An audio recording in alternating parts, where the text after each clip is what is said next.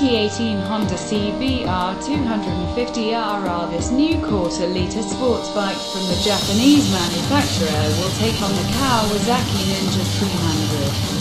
What is also interesting is also the fact that the upcoming motorcycle borrows most of its design cues from Honda's Tokyo Motor Show. Although the teaser video only teases the upcoming motorcycle, but it is quite evident that the new Honda CBR 250R definitely borrows the design cues from the more aggressive-looking lightweight Supersport concept. Although no details of the powertrain are available at the moment, but expect it to bear thoroughly updated 250cc liquid, although the details available about upcoming motorcycle is limited, but we will provide you the details of the motorcycle, which will surely win everyone's heart.